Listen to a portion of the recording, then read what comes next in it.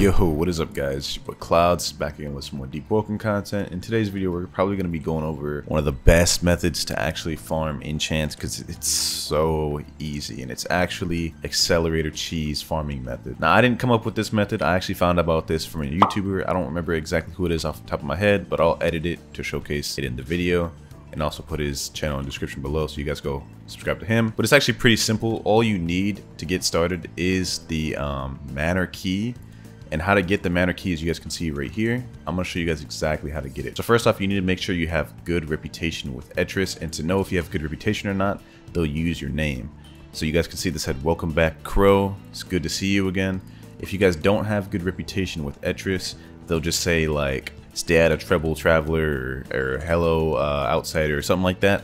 Now to actually increase your reputation, you actually have to either help the Etris like during events where they're fighting like other races, or if you guys want an easy, quick way to gain a lot of reputation, pretty much just go to the blacksmith, buy a bunch of wood, and sell it to this guy. It took me about 500 notes total to buy enough wood to sell this guy to get max reputation. But after that, after you guys have max reputation, I'm just going to quickly, briefly go over this. Next thing you need to do is you guys need to follow me right here.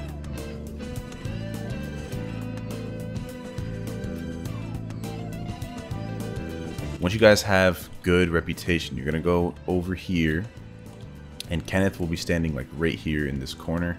Again, I can't talk to him because he's dead for me, but he's gonna be standing right here, and he's gonna say something like, "I need you to investigate the king for me," or Lord Regent. After you talk to him, the next thing you want to do is you want to go talk to this guy inside this bookstore, and you're just gonna basically ask him this right here: "Is there anything you can tell me about Etris? Who's Lord Regent? Blah blah blah." After that, you'll see that Kenneth is gone, because that's when he actually dies. When you talk to that books guy store, he'll actually activate the quest, I guess, in a way. And after you talk to him, Kenneth will be dead, so you no longer will see Kenneth over there. And here's where you guys got to go next. Pretty much just follow exactly where I'm going. We're pretty much just gonna go to the campfire of Etris, and this is like a pretty easy start to get the manor key. Like, I'm just trying to do this guide like really quick so you guys know what to do to get the manor key. So yeah, you come up here. You may have to have someone boost you. I got wind though, so I can just jump. Yeah, you guys come up here, go over here, and you guys will see that Kenneth is dead right here. He's dead. You guys won't actually see this until you guys do the other previous lines that I just told you to do. So when you find out that, you talk to this guy, and he'll say you have an audience with Lord Regent, and then pretty much you got to go back to where you first talked to Kenneth. I'm gonna speed this part up.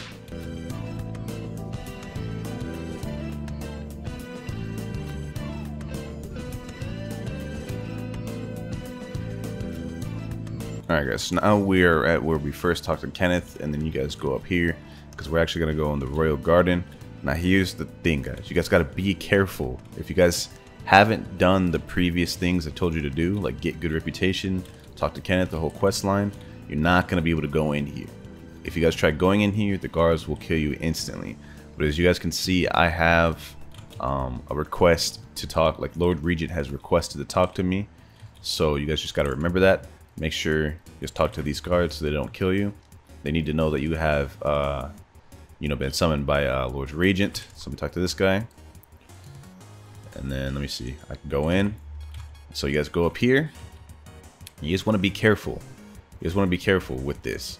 Don't walk too close to Lord Regent, otherwise he'll kill you automatically. You just want to walk close enough to start talking to him right here. So don't walk past this point because they'll literally just kill you right away. Now, he says different lines for me because he already gave me the key. But basically, when you guys have done everything I've done, talk to him. He'll give you like a quest line. He'll be like, "You need to go kill the Lord of Arisia and get me the Iron Forge," or whatever, and he'll give you the key. Once he gives you the key, then we get into the next step, boys. Alright, so I'm at Arisia right now, Lower Arisia. I'm not going to show you guys how to get there just because everyone should know how to get to Arisia by now. But pretty much just follow exactly where I'm going to find out how to get to accelerator. There's like a little maze you gotta go through.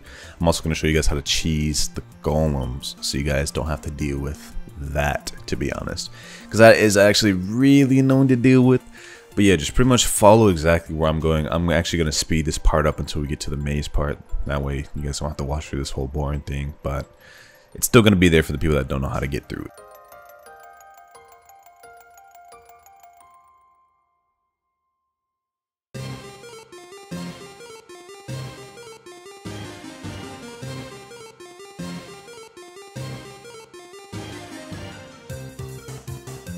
Alright, so getting past this maze part is fairly easy. I mean, really, once you get in the caves of the garden reservoir, you pretty much want to go left for the most part. Pretty much where I'm going. I think I will end up speeding this up a little bit because it is fairly straightforward on where to go. You pretty much just go all the way down this little area. I'm just over here waiting for my friends. This is an old recording, by the way. I recorded this earlier today, but that's why I keep stopping. I was just waiting for my friends to catch up and stuff. But yeah, you pretty much just go all the way down here. I mean, it's pretty self-explanatory. I'm just going to speed it up at this point.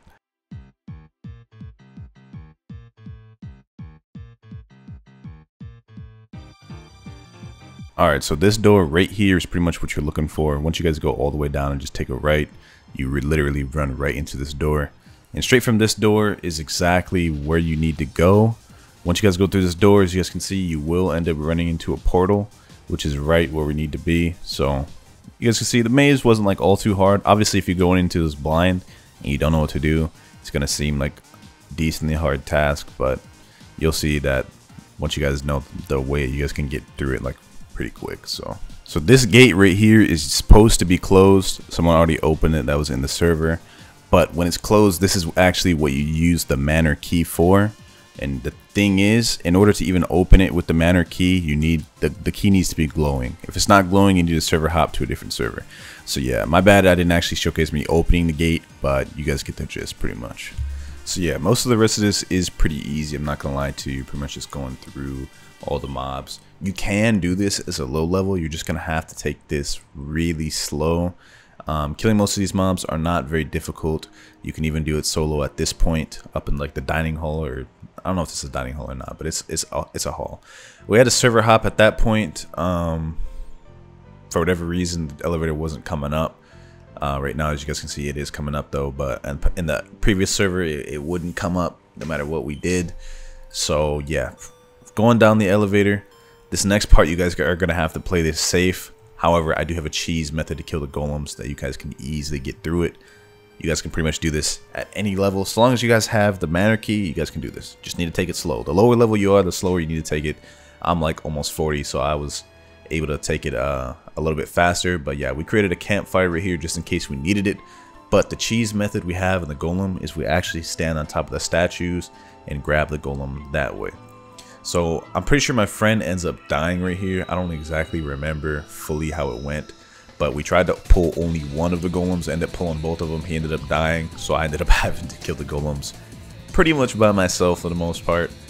But yeah, as you guys can see, we're about to fail this attempt right here.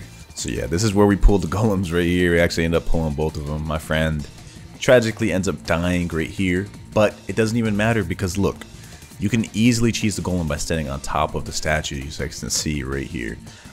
If you guys stand like on the edge as far as you can go, you're able to hit the golem without him being able to hit you. Like I said, like I see right here. If you guys are too close on the edge, he'll be able to hit you with his beams. And I found this out the hard way, almost ended up dying.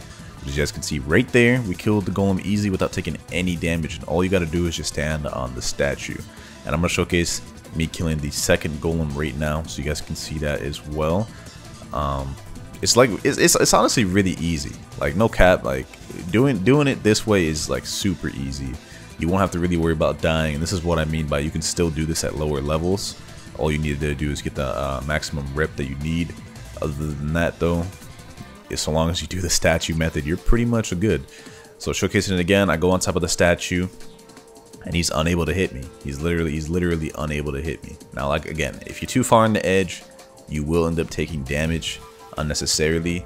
And you guys can see I'm not able to hit him yet, but you need to get right on the edge, right in the correct point that you need to be at to be able to hit him.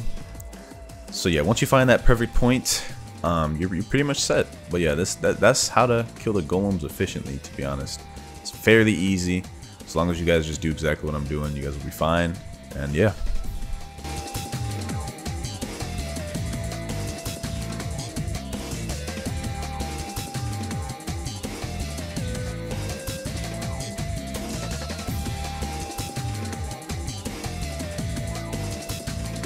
Alright, so with the golem dead, now the next gate will open, and this is where the method actually comes into play.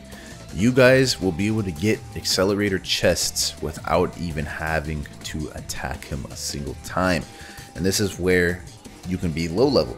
Now the reason this is such an efficient method is because you get a lot of items from the chest, and without even having to hit him, you can do this efficiently. I was able to, from a fresh server hop, get completely done and get the chest in around 7 to 10 minutes. So if you guys are getting a big chest like this every 7 to 10 minutes, that's not too bad. So what you guys want to do is, you guys can see, you walk into the room, don't talk to him, let him walk up to you, and you want to walk all the way back to the elevator. Now once you guys get to the elevator, you then walk back to the accelerator box, and when you guys get back there, there will be a chest there. Now you guys should be quick with this, because I'm almost certain that this method is going to get patched very soon. So I recommend you guys start farming as soon as you see this video and how to do it, because this is kind of busted. This is like low-key a pretty busted way to, you know, get enchants and stuff, because you're able to get chests that drop a lot of stuff frequently around every 10 minutes. Like if you're efficient with this, you could probably get like 5 or more chests every hour, depending on how efficient you are with it. Sometimes it takes a little longer because server hopping, you might not find a server where the key is glowing, meaning you won't be able to get into the dungeon. So you might have to server hop for like a long time. But if you can get lucky, you can get 5 or more chests every hour. So you guys can see right here, now the chest is spawned and all this loot in there. I think I even got 2 legendary items, which were like the yellow ones or the orangish yellow ones. So yeah, hopefully y'all boys enjoyed this video. This method should be helpful for a lot of you guys. Get on it right now before it gets patched. And I will see you guys in the next one. Peace.